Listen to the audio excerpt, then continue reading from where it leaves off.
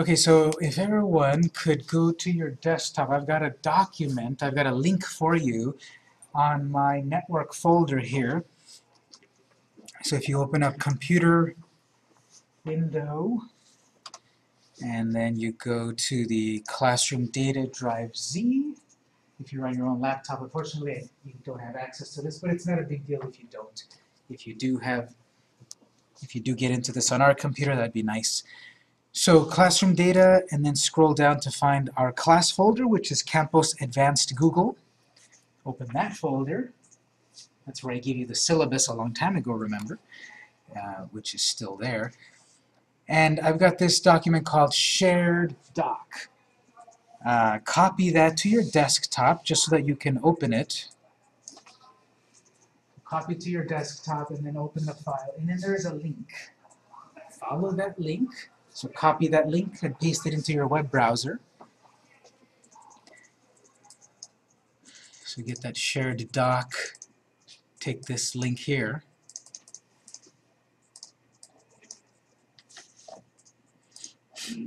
Go back to your web browser and then paste that link to follow it. So that's a collaborative document that I gave everyone. I am the originator of that file. I'm looking at the file right here, and I'm seeing people logging into my file. Anonymous monkey, anonymous fox. Oh wow, you can see people active. Yeah, at this very moment. So you guys hear anonymous buffalo, giraffe, monkey, otter, grizzly, crow, coyote.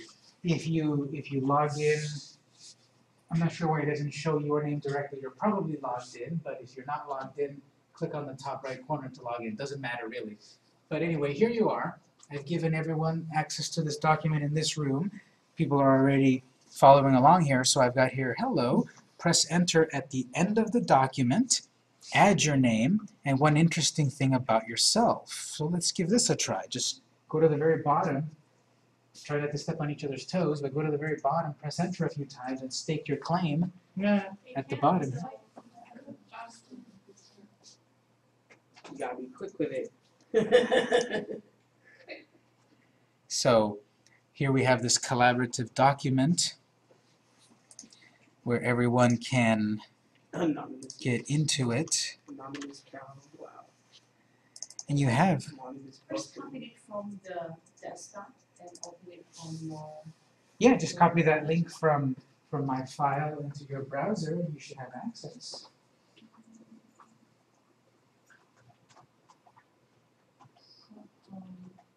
That's pretty dope. Just paste it into the end. So you copy it.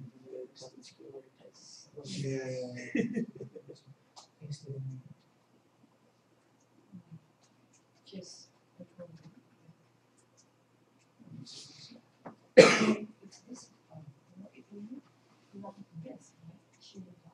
Yeah, so let all of that and copy it. That's why it would not look like as a document. Just so go to the very bottom and press enter a couple of times. Okay.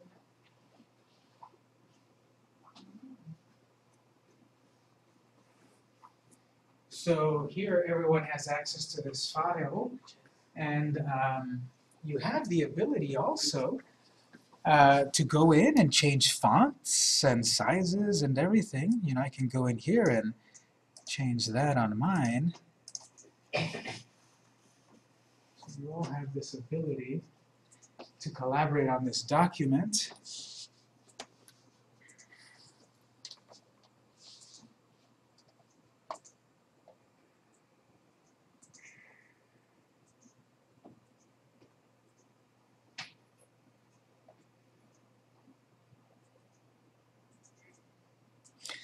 And so think about this. Have you dealt with people that everyone needed to collaborate on a project, and then you're emailing the document back and forth and someone messes it up, or someone goes out of sync, that they're typing something and now their version is behind someone else's version? Something like Google Drive. where collaborative documents exist, I can start this document, send it to everyone on the team, have everyone work on it, just like I'm having you work on it, and then I can go in and turn that off. I can then stop everyone collaborating on it. But it was simply following a link. I created a link, which I'll show you how in a moment, and gave you all the ability to edit the document, because I can change it to let people simply view the document, edit, or comment on the document. We'll see that in a moment. But here then I'm giving everyone the access to this file, and we're all collaborating on it. We have to be careful that we don't step on each other's toes. But obviously if we're all doing it at the same time, that's more of a possibility. If I'm working with people at their own time schedule, someone's in New York, someone's in LA, you know, we're not going to be stepping on each other's lines with that time zone. But here, obviously, everyone at the same time, it could happen. And anyone can do anything that they want here. Anonymous ferret, be careful, you're typing gibberish. And so we all have the ability to edit everything here. Me, because I'm the ruler of it, I can then go in and say, But I can see the name who made the edits. that's one weird thing. It's supposed to show you your name if you're logged in. I'm not sure why it's making everyone anonymous at the moment. I don't like it if I just see. Oh, anonymous ferret. An anonymous ferret up top. See those up top there? Yeah. That's what I'm So right now what I did was I changed the editing rules. If you click inside of it, can you edit anymore? No. No, but what you do have is comment. You do have the comment on the right side. You have this little add comment, so you can do that. You have that comment item there, so it's not going to edit the original file over here. It's going to give commenting suggestions, so try that. Try clicking on the right side somewhere here, and then click add comment and add a comment instead.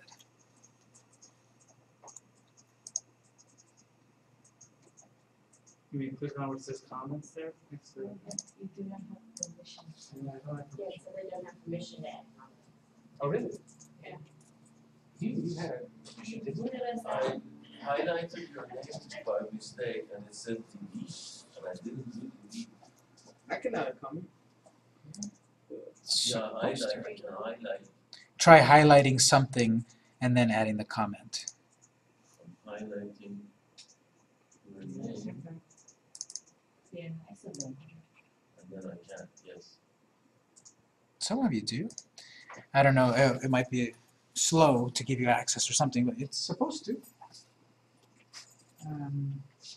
I think you can edit your own stuff, but then for everything else, it's try to select it and then I can edit, you can edit. I added some gibberish after transing, Yeah, I can too. I did that. But it says But it's keeping something track in of red, all. access granted though. And I was typing it on your screen.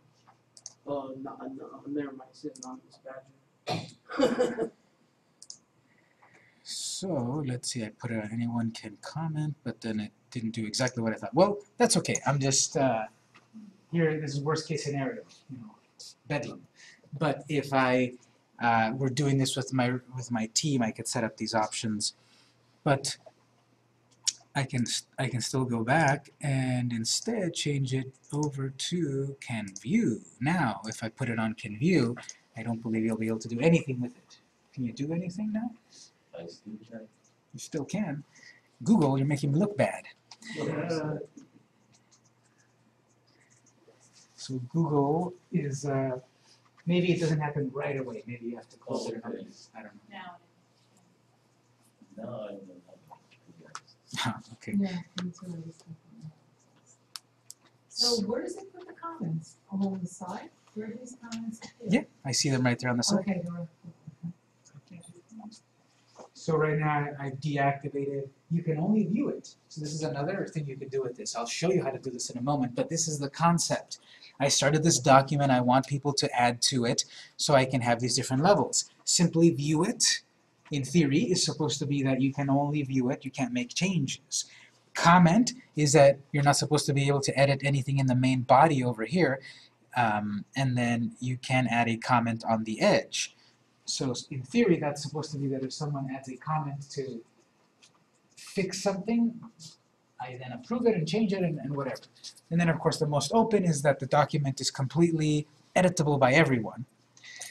And then anyone can log in and then make changes, and it should, if this is all good, it should then know that it's you. It shouldn't be anonymous. I don't know why sometimes it's anonymous and sometimes it's not.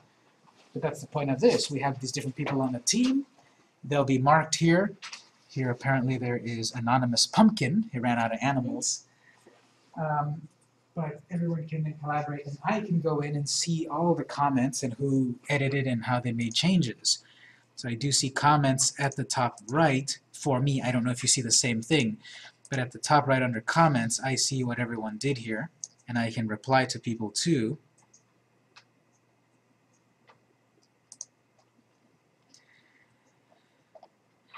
What I can also do, try this. What about if you go to the File menu? Do you see revision history or only me? Do you see revision history? Grayed out. Yeah, I see. It's grayed out. Okay. So me, because I created the document, it looks like I'm the one that has this access. And I go to File, Revision History, and this will pop up here, everything that's been done with the document, and I can actually go back in time and revert changes. So if I didn't like something that was edited, I can go back to it. It's like an undo. I can go back to these previous revisions and bring the revision back.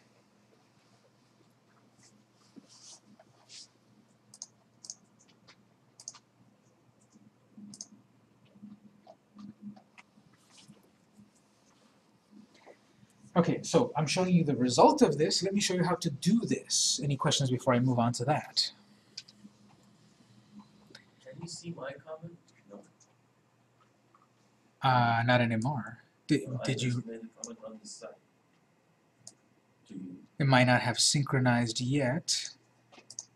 I don't see it yet. But I did I have comments deactivated for a couple of minutes now, so it might not actually take. So in order for us to for you to learn how to do this, let me show you that. I've got a few tabs open on top here. I'm going to go back to my tab, go back to your tab of your Google Drive. And I'm curious about this. I'm curious here. Go back to your tab. If you close your tab, it's simply drive.google.com. Go back to your drive and go look at Shared with Me. For some of you, I think it will show up here, and for some not, for some reason. Go to your Shared with Me and raise your hand if you do see my file in your shared folder.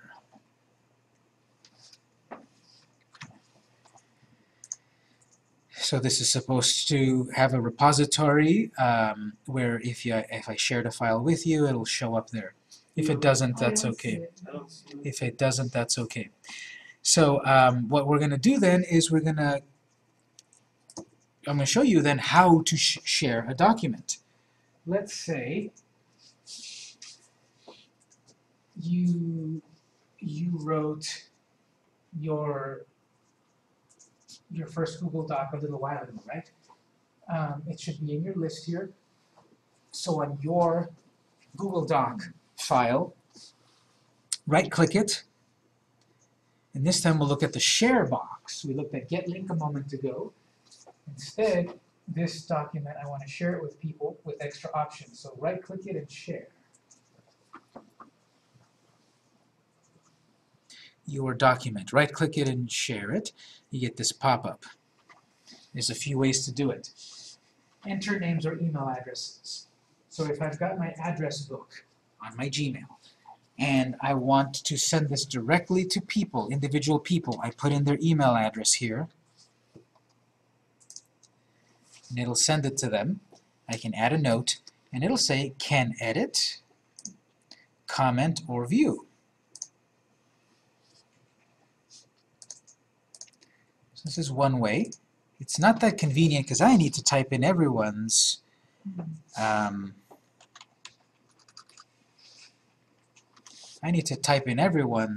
name here manually, and I don't have a sort of distribution list like I can do in Outlook, where I can say send this to all 70 of these people. So from this screen here, it's not that useful. I hardly use this. Instead, what I do is up here on the top right, instead of putting people's addresses here, click Get Shareable Link. You get this screen here. Shareable link is on, so you can turn it on or off, but it's on. And it says anyone with this link can view, can comment, can edit, or just turn this off. Actually, they don't want a shareable link. Can view, can comment, can edit. So if I select edit, that link right there, I can distribute that link on an email, on Twitter, on a text message. So that's very similar to what we saw with simply get link. But here we've set it to can edit, can comment, or can view.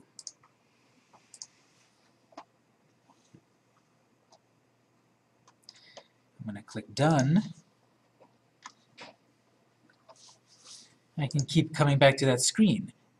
Share, and it'll know what you did. So that's what I did before the break. I created a document, I went to share right here, I changed it to can edit, and I copied that link into the network folder.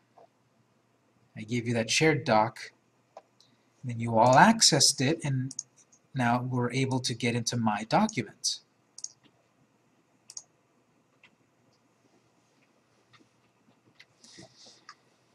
While I had the document open, and you were all connected to it, I have at the top right the share options. So if you did share your document and people have access to it, I then within the document have a share button, and I can go back to it the same way here and say, okay, no more editing, just comments. No more comments, just viewing. So that share feature can be very powerful. You saw that it's relatively easy to set up. Any of your documents or folders, you can do it to the whole folder as well. You can get that share link.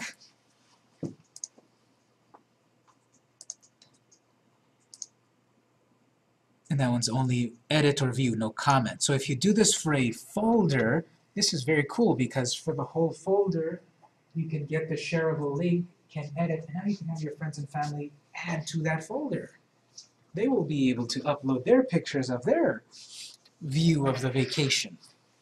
I have this vacation 2015 folder with my 10 pictures, but then the other people in my family, I can share this link with them. I can change it to anyone can edit, and now they'll be able to upload their pictures. Once I've done taking their pictures, I can change it back to view and then share that link with everyone in the family. This is awesome. You don't have to buy the full version software of PDF. That's right. That's how you don't use it. Yeah, and it's really good. It's very powerful and very free. The only thing you have to be okay. Yeah, that is the big downside. But for free, it's still nice. Mm-hmm. Now we have a few more advanced things that we can do here. So let's say I'm back on this share screen, and we have the three basic shares. We also have more.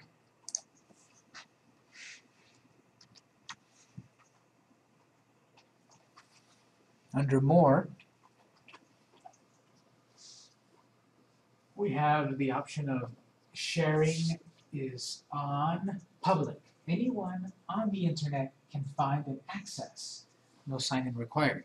So this is like the most open. This is like leaving your front door unlocked and open. Number one here. The second one is leaving your front door unlocked, not open. If they know that it's open, they can come in. And then the third one is off, specific people. So that's like having your door locked, but you give people copies of the key. That's in settings. No, that's under here when you're looking at can edit and you go to more. So if you want something completely open, for someone to do a Google search and find, that's the option there. You hardly need that. But if you do, it's there.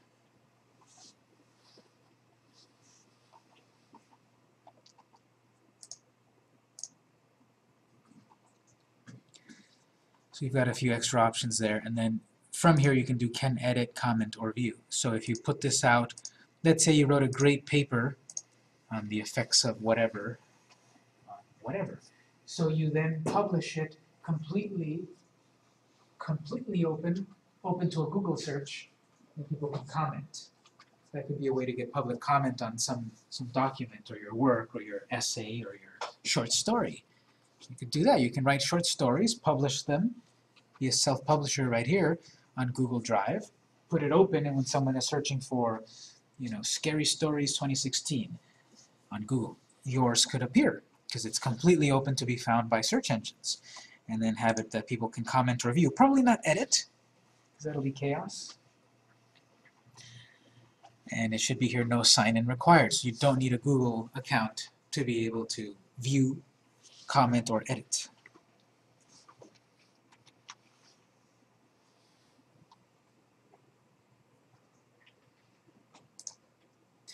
And there's also advanced. Within that same screen, I backed out, instead of being in that more box, just in this main sharing screen here, I have advanced in the corner.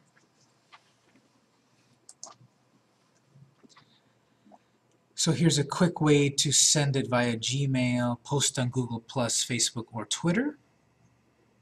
I can take my link here and tweet it. I have to sign into Twitter, but I can send it directly to Twitter there. Does it shorten it to? Yeah. Twitter automatically shortens it anyway, and it doesn't matter shortening it on Facebook or Google+. And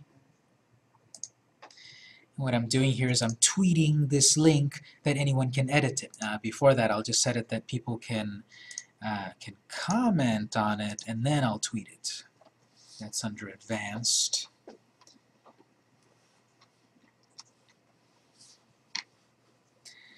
And then under Advanced, disable option to download, print, and copy for commenters and viewers.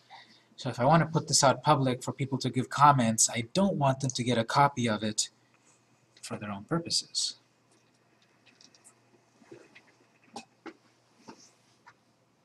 Prevent editors from changing access and adding new people. If you give people the ability to edit, actually you've also given them the ability to add more people that can edit it. If you don't want your editors to add more editors, you can turn that option off. But you probably gave them editing options because you trust them. If you don't, turn that on.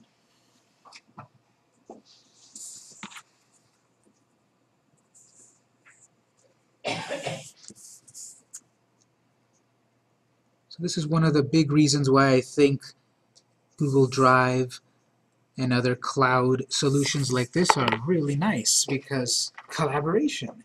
You can create documents and share them to various degrees. And when you're working in a team, this is very invaluable because email quickly breaks down, sending something back and forth.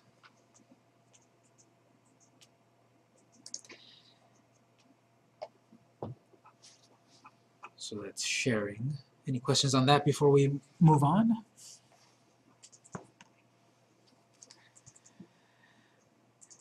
We can share documents we've uploaded or created, and I was showing an example of sharing a word processor document. But if you go back to the New button, we'll briefly look at the other kinds. For example, Sheets. Let's take a quick look at Sheets. You can click New, Google Sheets.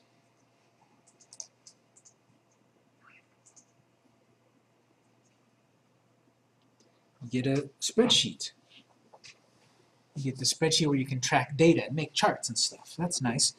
But what you can do is, I didn't show it in Word, but you'll see the same thing here. I mean in Docs. Here in the spreadsheet, we also have templates. We started with a blank, plain document on Google Docs. We have a plain spreadsheet here. You can start with templates as well. If you click on the top left corner,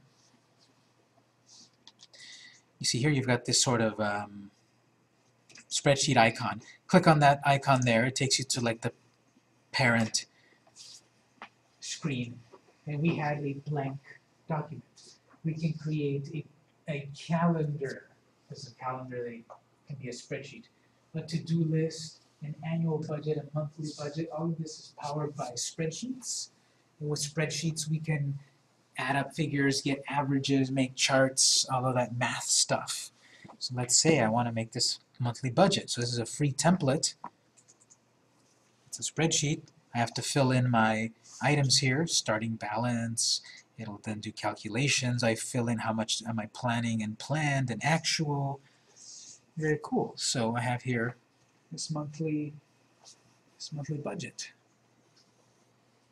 which then I can click on the top right, share with the other people in my family so that everyone can collaborate on it.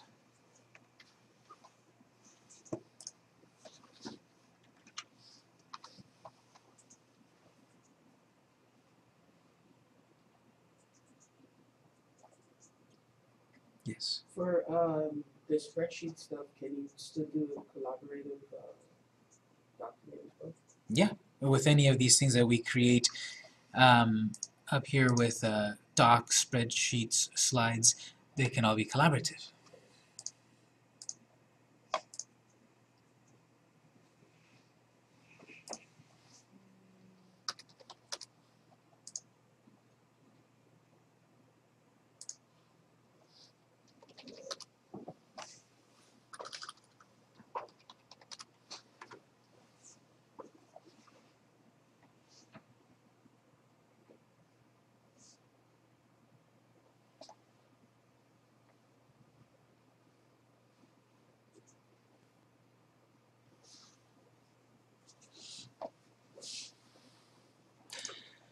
Okay, so if I had created a new Google Doc, on Google Doc I also have that doc icon on the top left, and that's full of templates as well. Resume. So I can get this started off. I have that for Google Docs, Google Spreadsheets, and the third one is then the PowerPoint analog presentation.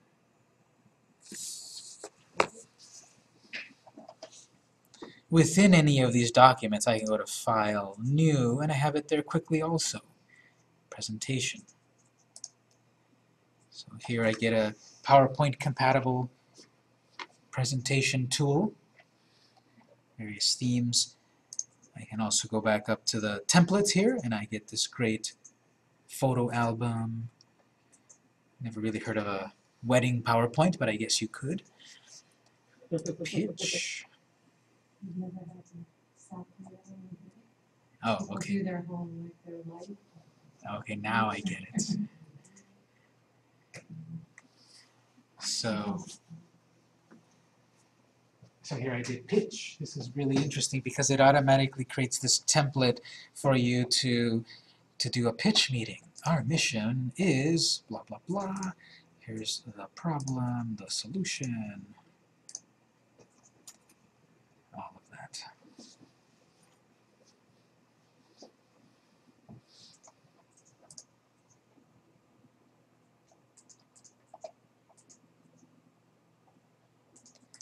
And then just like real PowerPoint, I can turn on presentation mode, and here I'll go slide to slide, right from the web browser.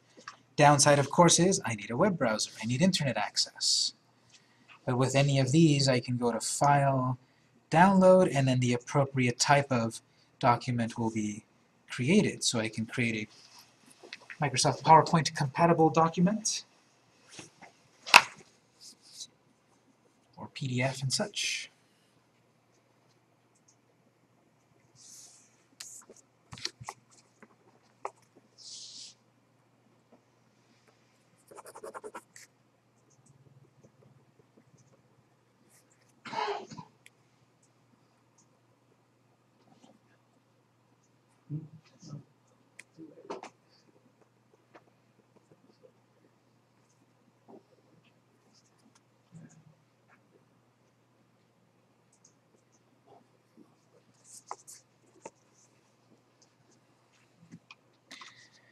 Okay, so those would be the three main types of office documents that you might need to create. All of them can be collaborative. All of them can get that share link where people can add to the document. Notice I have been playing around and I've just created a bunch of types of documents, just like any sort of files on my computer. I can manage them. And if you've got the Google Drive for your computer, it works the opposite way too. I work on any documents in the cloud, and they will automatically download and synchronize to my local computer. So I can start my project here on the computer lab, saves automatically, and when I go home, in my little Google Drive folder, in the corner here, I can just open it, and the document is there waiting for me. Oh, so they sync. They sync wherever, from up to the cloud or down from the cloud. So it should all be on their phone too. Exactly. If you've got it on your phone, you've got it on your phone too. So let's say here, I've been working with these documents, and actually I don't need this document anymore, this pitch, this spreadsheet. You can right-click, and we've got remove. Or simply click it and then delete on the keyboard. But if you right-click, remove, you can delete it. So here it gets deleted. You can undo it if you made a mistake. But there's still also one intermediary step before it really goes away, just like on my computer here. I've got this, I've got the recycle bin. If I delete something, it doesn't really go away. It's temporarily there. Or on the Mac, it goes to the trash can. On Google Drive, it also doesn't automatically go away, even though I pressed remove and it's a little trash can. It just goes away over to the trash. If you don't see it right away here, it might have you might need to scroll here. But there is also a trash.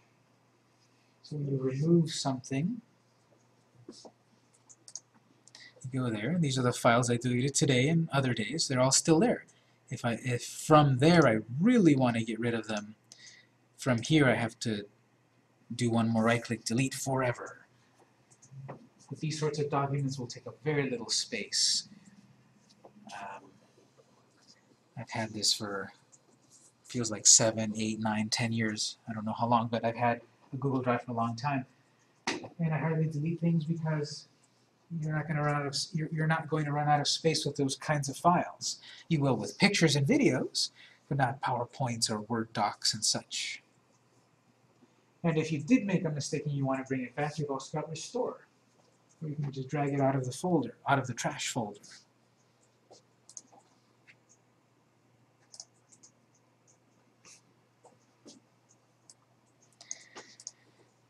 If this is just like folders on your desktop, you can also click and drag to select multiple files. So here I'm selecting multiple files. Click and drag. You can delete them all.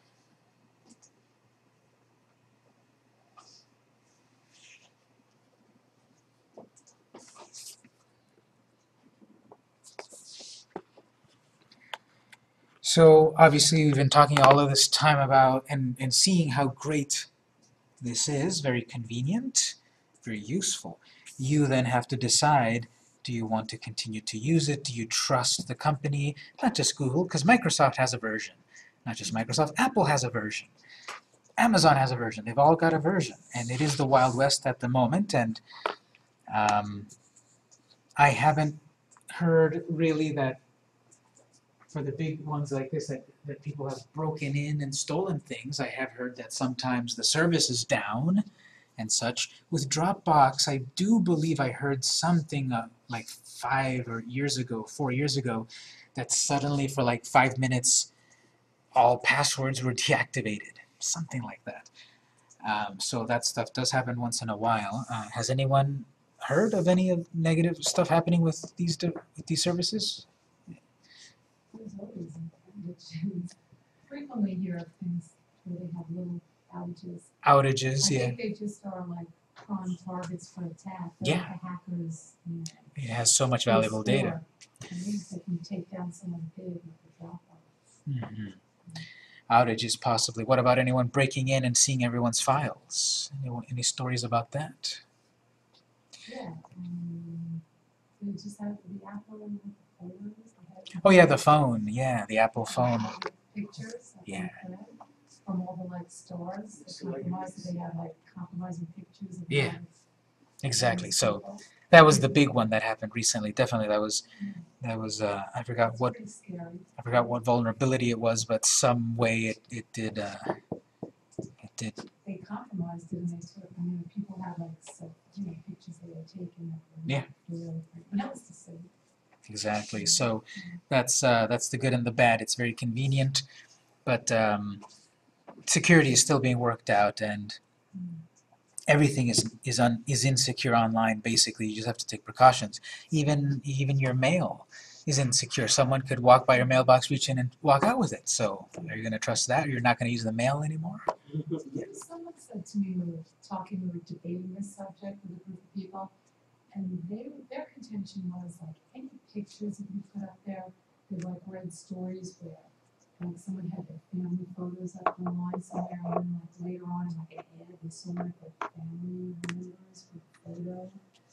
That it depends. If you're uploading family photos over to Instagram or Facebook or Flickr and such, yeah, that's going to happen probably, because in the fine print, when you use those photo services, they're going to say something like, "You allow us to use some of your content for marketing purposes." Okay. So for Instagram and those kinds of ones, Flickr, it was a big deal a year ago or so. Flickr had changed it so that if you had uploaded your photos public, they could be found in the stock images search, something like that, by default, and people didn't like that, so I think they changed it.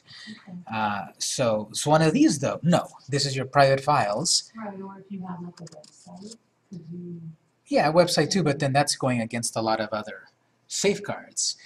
Anything that you put online, basically, especially the more public it is, the less you should be surprised if it gets abused, unfortunately. That's how it is. So basically, if you're uploading your photos and you're trying to make money off of your photos, in theory your photos could get stolen and redistributed and you could lose some money. Well, what's the best way to like share them with like your family members? My family lives in New York. I like to see pictures like as immigrants.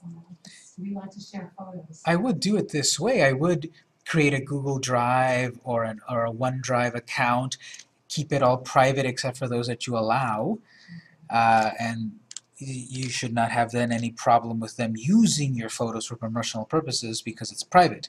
If that doesn't quite matter, you can use Flickr or Instagram, but those could be used publicly. So in theory, the more options that you have turned on of privacy, the more it should not be used for those purposes. And there's also the classic way, burn it on a CD and mail it, but highly inconvenient. Yeah. No. It's like, did you get that CD yet? Yeah, really. What? No. Are we gonna look at the phones? Yeah, that's coming up right now. So, yes. I had a little thing. One of my teachers recently went to the post office box, and this mother told her son, "Hey, go put this in the post office box." And he walks up to the box, and he's looking at it like, how do I open this? What do I do? Huh. He walks back to his mom, and he's like, How does it work? Yeah, because kids are used to email, text messages. They don't go to post offices. Yeah, it's really changing. So this, a few years ago, was unheard of, saving your files online. And the last thing that we'll close on is also one of the newest, most interesting things, or maybe valuable things that you can do. If you go up to New, hidden under More, we've got Google Forms, not forums, forms, which are ways to get feedback. So this is very valuable. If I had planned this out a little better, I would have created a feedback form to give all of you guys to get back some feedback about the class. But we'll explore this. Go ahead and click up on New, More. Google Forms, and there's also ones we're not going to get to, such as Google Drawings. This is a little basic drawing program up here, and you can save locations on Google Maps that you want to get info about. But go to Google Forms, and the way this works is you design a form, as we'll see right now, and then you can publish it privately or publicly, and then get feedback. And then this will collect the feedback, and it'll make charts about your results and all of that. So let's see what we've got here. This is very cool. This is, it's telling me try the new Google Forms. I haven't seen it yet, but let's try it, because probably the new one is going to take over eventually. Might as well learn the new one. So do you also get a little bar at the top that says try the new Google Forms? Okay, if you do, go ahead and click it.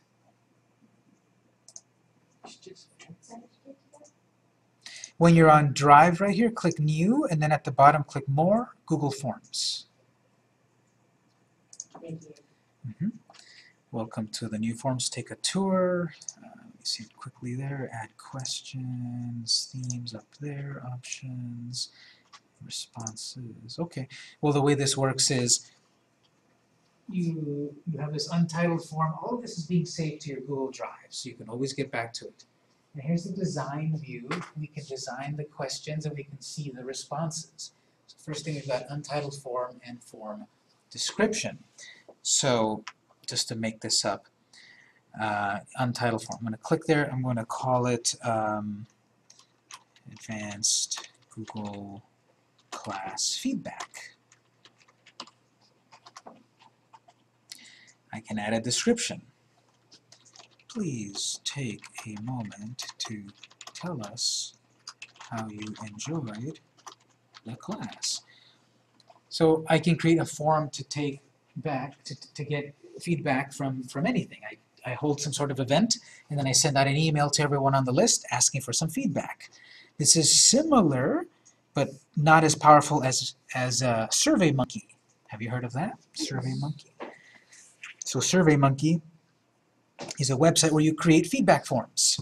There's the free version and the paid version. I believe even the free version is more powerful than this one. But this is still very good to start off with. So then we've got here untitled question. The new design of Google makes it not obvious sometimes where to click. But if you click in the area of untitled question, here's our first question. And this particular one is set to multiple choice. You can change the kind of question to different kinds, but I'll start with multiple choice question. So first, how did you hear about the class? Option 1, and we can add as many as we want, or simply other, where a person can fill in their own item. So option 1, radio. Add another option, TV, print, web. Those might not be the only forms of communication that you found out about our class. Maybe you saw the skywriting we did. So I'm going to put here other. A person can choose other. If I actually don't want a particular item, I can click the X on the right to remove it, and I can rearrange these by clicking and dragging on this left little 6-button area and just drag it up here. Now, creating useful forms and such is a whole art and science, because depending on how you organize your questions, you might already create a bias, and people will keep answering the same first one because it's the first one. So you have various features like randomizing the order. It's not obvious sometimes, but notice here. This question, I want to make it random so that it's not always web number 1, because I might get a bias. I might get a lot of responses being web because it's the first one. And if I've got 40 questions, by the time someone is on question 20, they're going to be fatigued already. They're just going to click. They're going to click through it. So again, this is a whole art and science of creating forms. Don't ask 20 questions. Don't ask 40 questions. Keep it really short. 10 questions. Maybe send out multiple forms, but keep it simple. And what I'm saying here about randomness if you click on the bottom right corner, these options, these are options of this question. I've seen the layout of this rules, and I don't see that. You're probably in the old design, that's okay. I'll check what yours looks like in one moment. But here, I can like shuffle options order. So every time a person visits my question here, they'll get a different order. It won't rearrange it here, but when they visit it, they'll get a different order. So this, but this really isn't a form, like where, say I wanted to have a client sign a waiver, I can't type something and have them fill it out, like there's no, it's not a form, it's really a survey. I don't see any other options than questions, like you can't type it. You're right in that sense that to some degree it's not exactly a form for, How did you get that? I was going to get to it one moment, but this is going to be, you can add multiple kinds of elements. But I'll show that in a moment. But yes, in theory, this is a little bit more toward a survey rather than an actual form, like a client, you know, some sort of client form to land the new client. Yeah, we can use some aspects of it, though, depending on the kind of question we ask. Right now we got the basic multiple choice question. But notice here that on the right side, let me ask a new question. When you click on that, it gives you a new question, multiple choice, but then from here, I can then have people give me a short answer, or write a paragraph, or fill in checkboxes, such as, click here to approve that we're going to use your likeness. Checkbox. So no, it's not like a real kind of client form. It could be used in that way. It's a little bit more leaning towards surveys. Yes. You know, like they have a, like you said, not to use email on your website. Can you use this as a contact form? This can be used as a contact form, yes. You have in a few of these like short answers. The question is, what's your email? And they'll put in their email. And then another short answer, this time a paragraph, what's your comment? And then they can fill in a comment.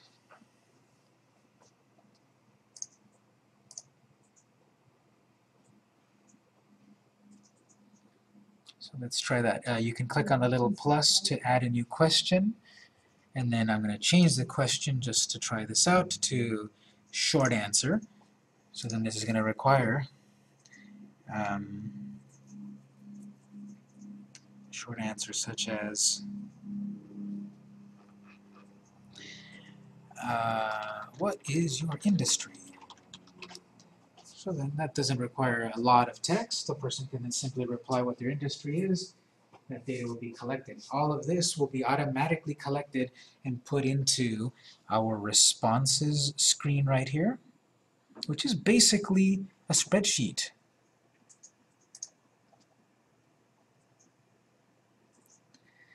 I can reorganize these questions by dragging that little gripper item to different ones. So take a moment, add another question, and maybe play with one of these different ones instead of multiple choice. Well, what's this linear scale?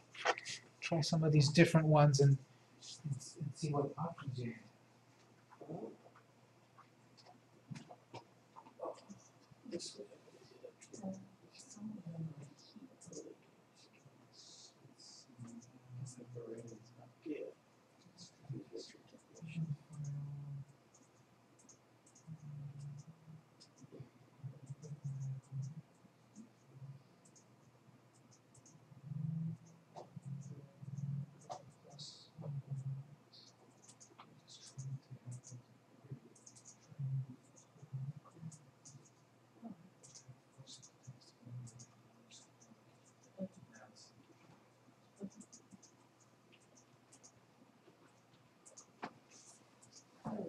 What if you were to say like your address and then your state and then the drop down as listing all the states?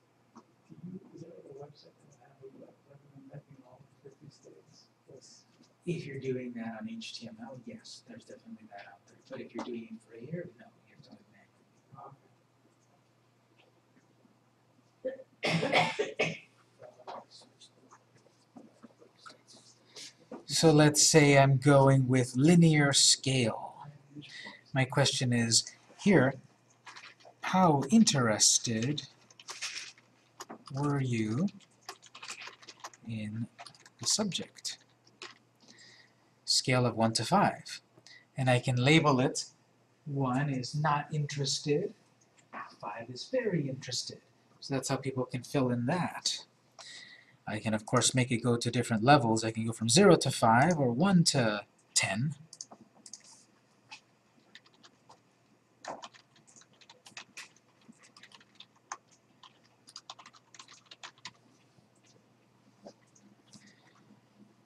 And on each of these questions, I have also the ability to duplicate. If I'm going to ask a very similar question next, instead of retyping it and such, I can click that duplicate button. It'll give me the same question, which then I can alter. I can trash that question if actually I don't want to ask it. And then we've got required. None of them are required at the moment, so everyone can just skip all of them and click submit, and you get no responses. If I say you have to answer this question before going to the next one, you activate required. From the options here, you might also say hint text. That's just a little bit of extra text that will appear, sort of like explaining the question. It's not on by default, so if your question is explanatory enough, you don't need it. But if you need that hint, you can activate it, and then you'll say one extra bit of text here. That is hidden inside of the 3 dots here. Hint text. Wow, you can add a video. That's pretty new. Yeah, now you can add a video. Some of these have extra options, such as data validation. What if you're trying to capture a specific kind of data? So I put, what's your industry, data validation, number is greater than, text, regular, greater than. Yeah, so this can be text contains, doesn't contain, text is an email address. So that's how you can force someone to put an email address here. Say, what's your email address? And then I've said it's going to be text, it's got to be an email address. And if they write something wrong, what's that error that pops up for them? Not everyone has this data validation. For example, the scale here, it only has hint text, that's it. But this one that I wrote as text, it needed validation.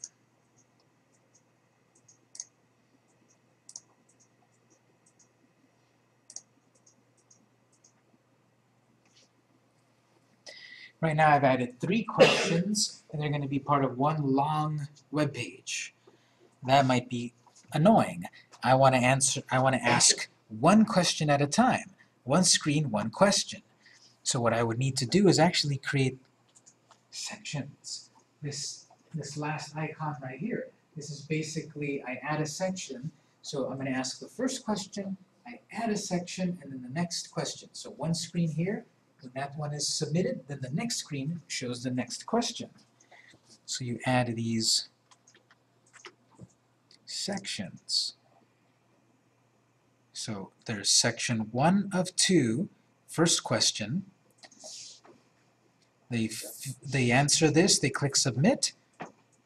After section 1, continue to the next section, section 2. I can get very complex here. I've made some complex ones where, based on the answer, you jump to someplace else. It can be very complex. It doesn't have to be linear. I can create a bunch of these questions, and then playing with, after this section, guide them elsewhere. Or, within the question here, this one says, go to section based on answer. So I can have 7 questions that will then follow up on web, and 2 questions that will follow up on print based on section. That's pretty complex because I have to create multiple sections, multiple questions, and then from section to section, link it together so that it goes to the right questions.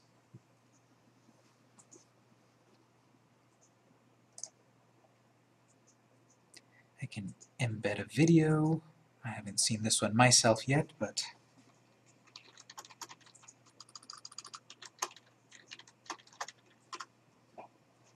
I don't have that, the little section based on answer. it's going to depend on the question, On the definitely, form.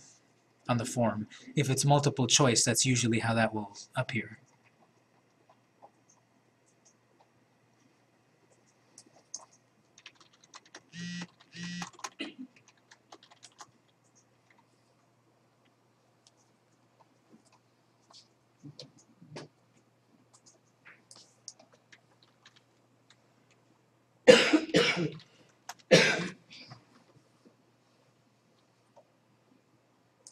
So since you can insert a video in it, you could actually even do like a small training. Yeah. Yeah, you could even do quizzes here, trainings. You have them watch a video and then at the here ask the question, which of these methods is the right way to install the server? And then they choose the option, and then based on those, wrong answer goes there and right answer goes there. I think that's pushing the limits of what this can do. There's definitely other software that'll do that better, but that's a way to do it. And whatever way you share this, it's always gonna be a link, like if you're emailing it or putting it on Facebook or putting it on your website, you're gonna say, it's gonna be just a link. Yes. It's just a link. You can also embed it. I saw it too. It allows you to embed it also on the website. Yeah, that is true then. You can send the link directly to people, or you can, in here somewhere, it'll give you the code to embed it directly on your website. Can you show again how you found that email? The way that you put in the email? The email? What did I do? Oh, okay, yes, right here. Where did the question go? So I've got, I put it on short answer, and then on the options button at the bottom right, I selected data validation. So then data validation, the rules are, this needs to be text, it needs to be an email address, and it will only accept email addresses.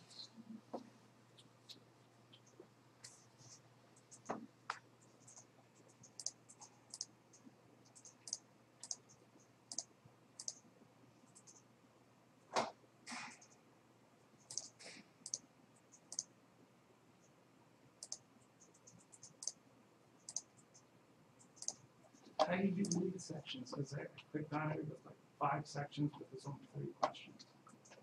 Okay, never mind. It's 5 sections.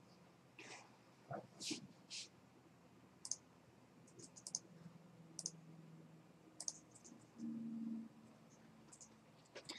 So we can explore a lot of these other questions and such, but how does it actually look like to people? If you send them the link, you can click that preview button on the top. If you click that little eyeball at the top, that's how it actually looks to people.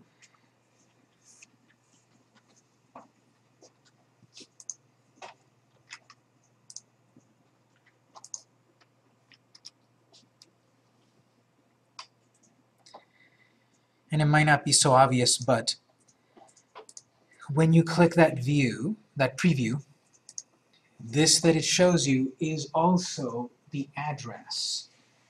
You will see that address to our link in another way in a moment, but this address up here is also the address to that form. So if you copy and paste that address on an email or share it via social media, this is another way to get this form out there. This is a link to the form. We've got send. So let's say we've designed our form, we need feedback. So on the form itself, I click send. It says, okay, send it to Twitter, social media, send it to individuals via email. add collaborators to help you edit it. A user can submit only one response. Basically, if the person has the link to this form, they can fill it out 10 times to skew the results. But if you activate only one at a time, it will require the person to log in with their Gmail. So if that's okay, if that extra step for your feedback is okay, then turn that on and you'll get purer results. I'm just kind of thinking it in the worst case scenario. Not having that on will allow a person to fill their form in 10 times. And if you're doing some sort of contest and letting multiple people add multiple input to that, you can have one person with 10 entries to your contest. If you do it that way, it will know that that one person filled your form out one time tied to their Gmail, which this requires a login. Where did you get the send from? Well, there's a send button on the top right, and then you have that option. I can send this via email, then I've got link. There's the link that I showed earlier. I can also shorten it so that it doesn't look so cumbersome, although that really doesn't matter nowadays. That's another place to get the web link. You can get it when you preview it, or you can get it from here.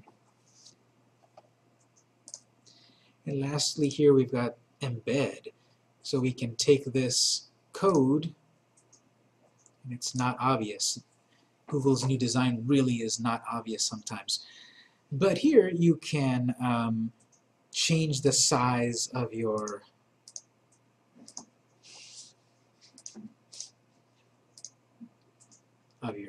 form. So if you take this line of code and paste it into your blog, your website, whatever, it will then have this form on your site, and it'll be live, it'll be active, it will be collecting your data.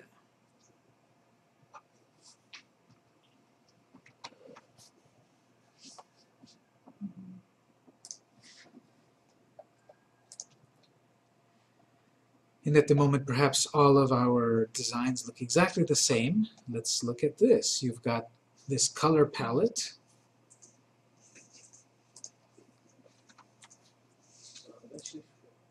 It's just color, it's not really a design. Colors are really right.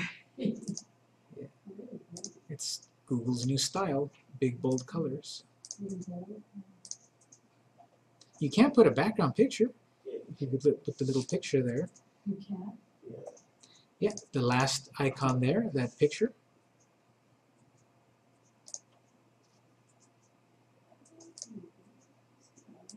It's not too shabby. That's What was the other form site you mentioned? SurveyMonkey. So,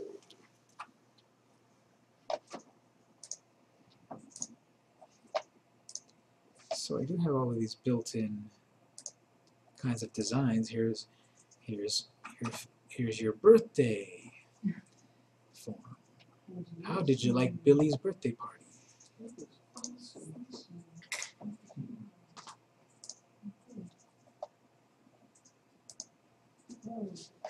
so you can even make like an online wedding invitation, Yeah. little pictures. An invitation for a party, right?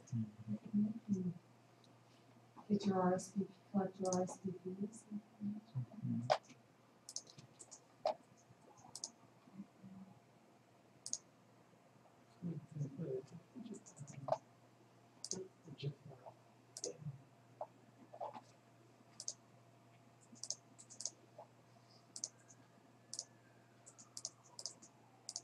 Oh, you can upload. Yeah. At least a day.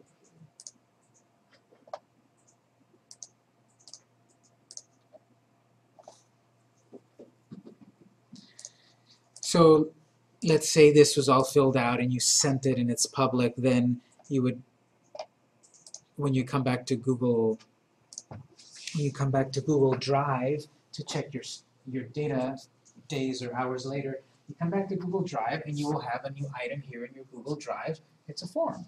So you can go back to edit the form again, or probably what you want to do is, once you go back to your form, you want to see responses.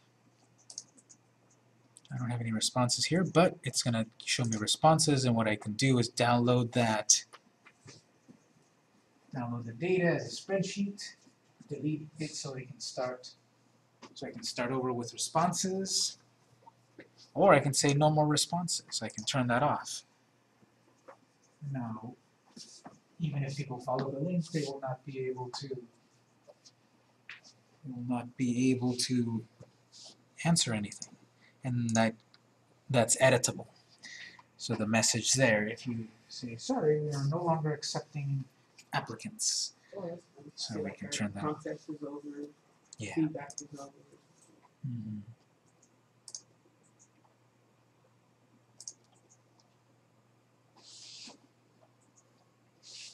Actually, preview blind and answer blind questions.